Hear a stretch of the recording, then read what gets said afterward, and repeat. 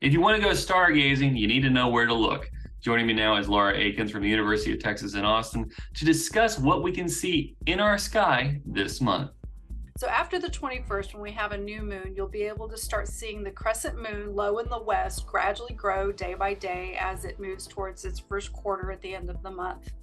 The fun thing about that is also we have a bunch of planets that are kind of over in that area of the sky right now. So you can watch the moon pair up with them as the kind of week goes on. First, it'll pass by Jupiter, and it'll be really kind of hard to see. Jupiter's getting really low, close to the sun in the west at sunset. You can maybe spot a very thin crescent moon in Jupiter. They'll be near each other on the evening of Wednesday, the 22nd. Then the next evening or two, it'll actually be passing really close to Venus, which is the higher, brighter object you see in the west after sunset now.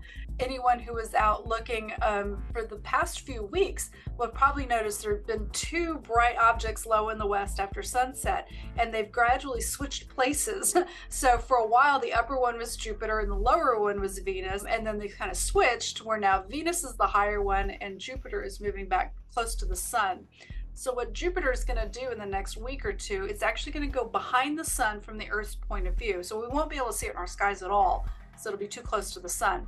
But then gradually you'll start to see it emerge in the morning skies right before sunrise. The other main planet that we've been seeing in our evening skies lately is Mars, which is still kind of overhead right at sunset.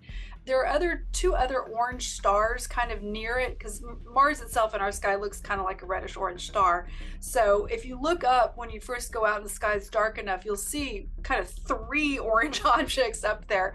One of them is the star Betelgeuse, which is in the constellation Orion, probably one of the more familiar shapes to people. And the other one is the star Aldebaran. So the other big thing to look out for astronomical wise in March, of course, is the vernal equinox. And this year that's going to be on Monday, March 20th at 4:24 p.m. for us here in Central Texas in the U.S. Central Time Zone. Roughly speaking, there are some other little quirks of orbits and atmospheric refraction and stuff that play into this. But roughly speaking, day and night are of equal time, about 12 hours each, and the sun will rise due east and set due west. Sunrise will be 7:34, sunset will be 7:42. So not exactly 12 hours, but pretty close.